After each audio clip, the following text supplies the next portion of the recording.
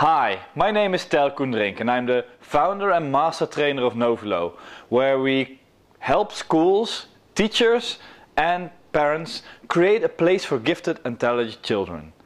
And what I want to talk to you about today is the biggest myth in gifted and talented education. Because what I see time and time again is the assumption that the only thing that could go wrong when you're teaching a talented kid or a gifted kid is that you're not providing him or her with enough challenge. And the solution to every problem, whether it's behavioral, whether it's discussion or learning disabilities, whatever, throw more challenge at him and everything will be fine.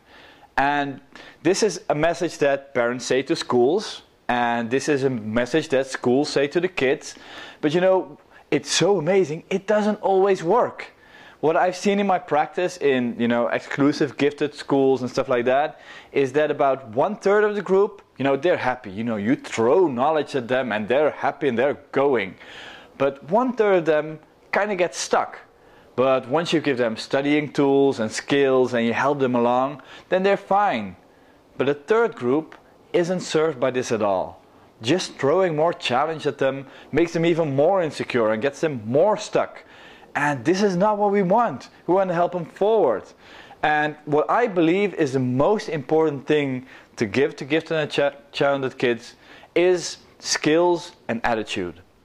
Help them develop the proper skills. The skills that help them channel their talent into actual performance.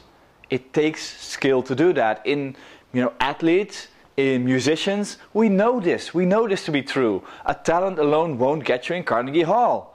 It takes a lot of practice. It takes developing the skill to go with your talent.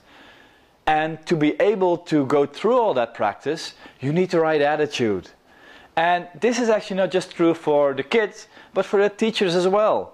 Because what I see happen once in a while with teachers is that their assumption is, this kid has talent, so if it doesn't come out, there could be only one reason, he's lazy. And that takes a skill change and an attitude change as well. Because it takes very specific skills for a teacher to help a gifted kid forward. He needs to change his approach to education, not by just dumping more challenging material on a kid. Because I've seen, really schools that spend a lot of money on gifted and talent education, buy material after material. You've got like this big bookcase full of books and stuff like that the kids can work in.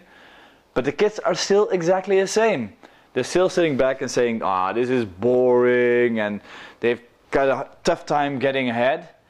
And I've seen teachers who've got no materials whatsoever. They come into the classroom, with that day's newspaper.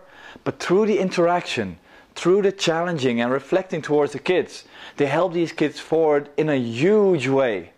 So that's what I want to challenge you to do. Think in that way, not more materials, different materials. Not more challenge, but different challenge, aimed at improving the skills and attitudes of these students. Well, you probably see this movie is part of a series. Do check out the other movies where I give you some hints on how to do that, how to move this forward. Thank you so much for watching. This was it for this time. And as I will always close, bring out the best in yourself and in each other.